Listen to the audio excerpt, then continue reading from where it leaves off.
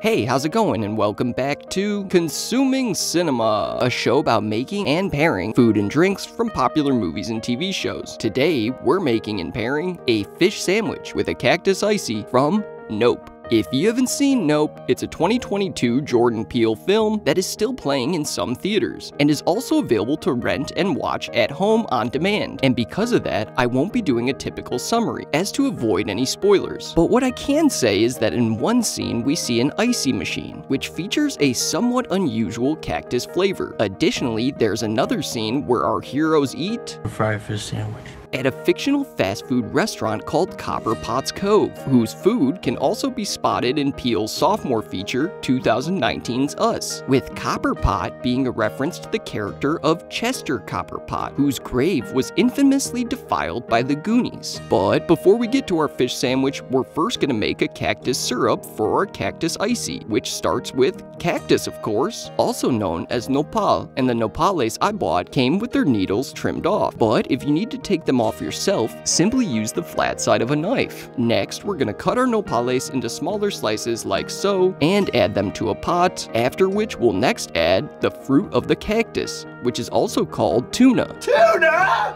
Are you kidding me? Or more commonly known as prickly pear, which comes in a red, or in my case, green variety. And what we want from this tuna is actually what's inside of them, this seedy, pulpy middle section, which will add natural sweetness to the more vegetal nopales. So we'll scoop out the innards of 4 tuna fruit into our pot, after which we'll add 4 cups of sugar, followed by 3 cups of water, as well as the juice of 2 limes. We're also gonna add a bit of salt, and then we're gonna stir this together and bring it to a boil, after which we'll reduce the heat and allow this syrup to simmer for about 20 to 30 minutes. Towards the end, we'll grab a potato masher and mash up the nopales and tuna to fully extract their juices. Then we're gonna strain our syrup into a bowl, mashing up the cactus more to get all of that flavor, and now we're gonna allow this to cool, but while we do, we're also gonna add some green food coloring. You should probably add yellow dye here as well, but we'll get to that later. Then, into these Grolsch beer bottles I like to save for syrups, we're going to funnel and strain our syrup, this time using cheesecloth to get any of those remaining seeds out, ultimately leaving us with roughly 24 ounces of cactus syrup that will chill in the fridge while we start our fish sandwich, the first component of which is an onion jam. One element mentioned in an LA Times article my dad sent me about the creation of the fish sandwich in this movie, which was the brainchild of chef Gilberto Cetina, whose restaurant Holbox in Los Angeles was a frequented eatery of the production team on Nope, so much so that Cetina was recruited by Peele to create 3 different fish sandwiches for the film, ultimately serving the final one to the entire cast and crew. Bailey and I were lucky to visit Holbox and try a couple of their outstanding fish tacos, which I ended up using for inspiration. So we're gonna make our onion jam very much the same way we did our bacon jam in our steak sandwich episode you can watch here. But unfortunately, we won't be using any bacon. We will be using bacon fat though. Why? Because bacon is good for me. So we'll add the bacon grease to the pot, but that's not the only fat we'll add, because we're additionally gonna add around a tablespoon of olive oil. And what would an onion jam be without onions, of course? In this case, 1 large red onion cut into strips, and while they cook down, we're also gonna add a bit of salt to help those onions break down. So we'll simply cook these onions down for a bit, and once the onions have cooked down more, we're then going to deglaze the pot with a little Marsala wine, after which we're gonna additionally add some malt vinegar, an absolutely classic pairing with fried fish. But that's not the only vinegar we're gonna add, because we're also gonna add some red wine vinegar, followed by a bit of soy sauce, after which we'll add some Worcestershire sauce. Then we're gonna go ahead and stir that in, before then adding some dry thyme, some freshly cracked pepper, in addition to a little cayenne pepper, and last but certainly not least, some brown sugar. Then we'll mix that in, and like we did with our bacon jam, we now want to cook this down until it becomes nice and jammy, along the way adding any additional seasoning if necessary, as well as a tablespoon of butter. Then after a little while longer, our onion jam will be further cooked down, and our jam will be looking supremely jammy, at which point we will now add the final ingredient and the third vinegar of this jam, balsamic vinegar, which will add a little sweetness and richness. We will then transfer our finished onion jam to a bowl, and we will cover it and set it aside in a fridge or at at room temp while we work on the star of the show,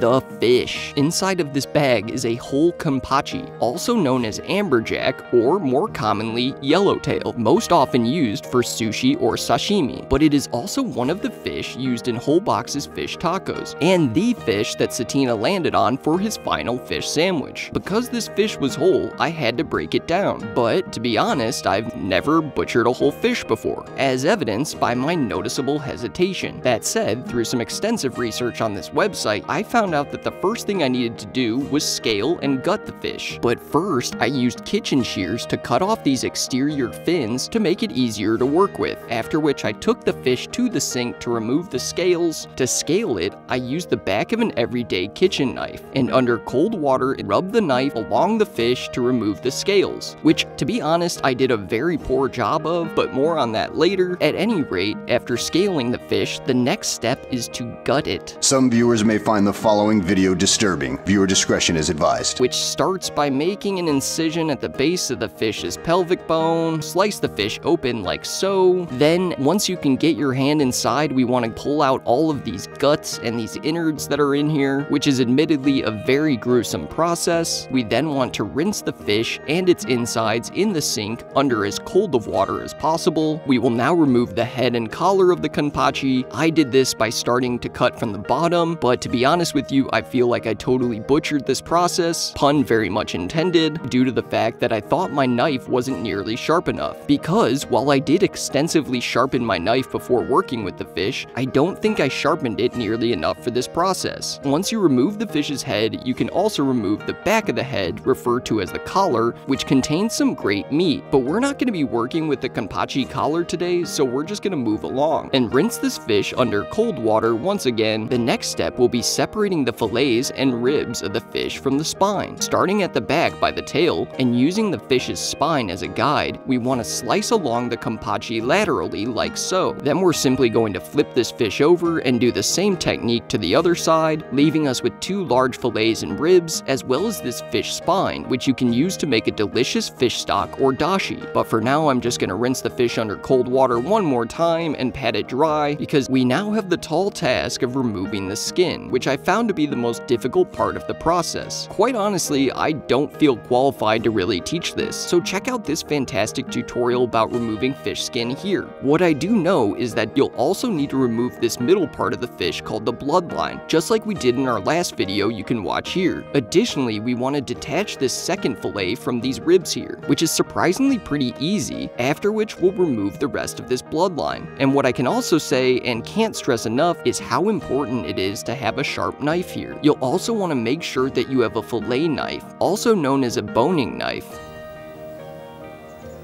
which I ended up buying mid-breakdown of this kampachi in an attempt to make the skinning part easier. But alas, I still struggled mightily to remove the skin. I also realize now that I should have spent a lot more time scaling the fish at the beginning, because now these excess scales were getting all over our kitchen. At any rate, however sloppy the rest of this process was, I was eventually able to end up with 4 clean fish fillets, separated from any bones and skin, which we'll now go ahead and fry up after we trim them into more sandwich appropriate shapes. To fry our fish, we're going to need a small to medium Dutch oven, as well as both a candy thermometer in addition to this tool called a spider to remove our fish from the oil. We're also going to need the dry mix of our batter, which has been chilling in the freezer, and to make this dry mix, all we need is 1 cup of self-rising flour. But if you're like me and don't have any self-rising flour, that's okay, because all self-rising flour is 1 cup of all-purpose flour, 1.5 teaspoons of baking powder, and half a teaspoon of salt. And we're going to mix this all together, creating self-rising flour, to which we will then add 2 tablespoons of rice flour, as well as an additional 1/4 teaspoon of baking powder. And as previously mentioned, I then froze this mix until I was ready to finish the batter. But before we do, we're going to fill our Dutch oven with a mix of Crisco as well as vegetable oil, which we're going to heat to exactly 375 degrees Fahrenheit. And while it does, we're going to add liquid to our batter, 10 to 12 ounces of a lager or Pilsner beer. I'm using the classic Mexican beer, Victoria, which has a beautiful golden color, and we're gonna mix that beer into our dry ingredients, ultimately aiming for a sort of runny pancake batter consistency. And if it's too thick, we'll simply add more beer. Then, once the consistency is perfect, we're going to keep our batter cool in the fridge, and while we do, we're gonna do some last-minute trimming of our kanpachi to get these fillets into a more sandwichy shape, reserving these smaller pieces which we can then make into little fish sticks.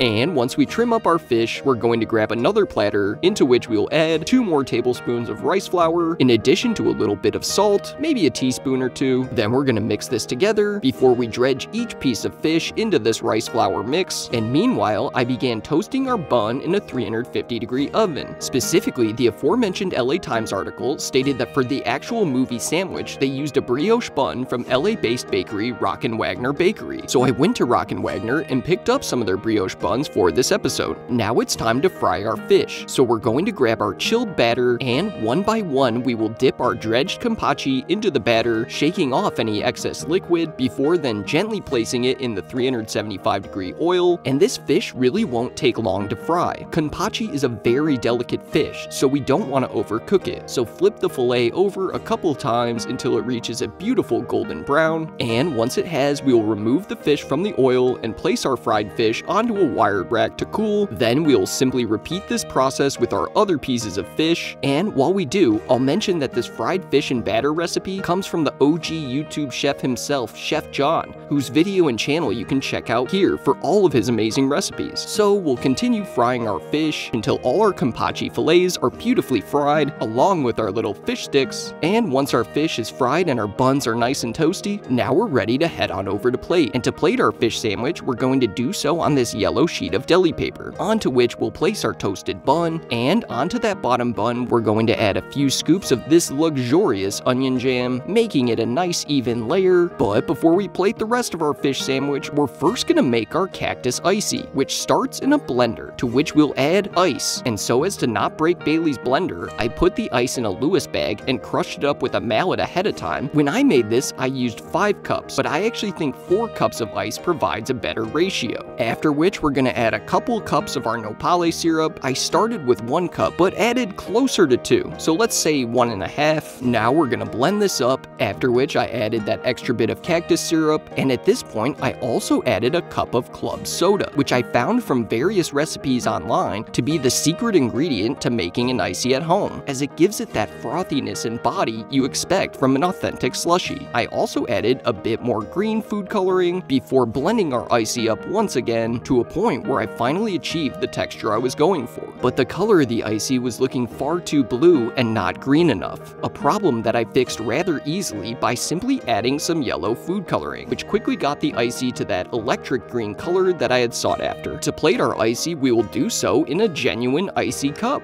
which I bought at a movie theater, discovering that you don't actually have to pay for a movie to buy snacks from the snack bar. So into our icy cup, we'll pour in our Cactus Icee. Next, here comes the star of the show, our beautiful fried kanpachi. After which, we're gonna top that off with some of this Cabbage Slaw, which is a simple combination of shredded red cabbage, to which we'll add a bit of majoram, an herb that pairs very nicely with seafood, in addition to some chopped cilantro, followed by more malt vinegar, as well as a little bit of mayo. I prefer KUP Japanese mayonnaise. Finally, we'll add a little bit of salt, as well as a bit of freshly cracked pepper, and simply mix this slaw together. Then we'll put a few healthy scoops of this slaw atop our fish, before then adding some pickled shallots, which I made very simply by combining sliced shallots along with a little bit of white wine vinegar, the juice of half a lime, followed by a little bit of salt, as well as a little bit of sugar. And last but not least, some crushed red pepper flake. Let it pickle for a few hours. Then we're just gonna go ahead and top our sandwich with some of those pickled shallots. To finish this sandwich off, I put a little more Japanese mayo on the top bun, in addition to a little bit of sriracha, which has become very difficult to find the past few months due to a drought-induced shortage of the red jalapeno crop in Mexico. Then after topping our sandwich with our bun, I put a lid on our icy, and then used a funnel in an attempt to give that classic filled to the top icy look. And at long last, our fried fish sandwich with a Cactus Icee is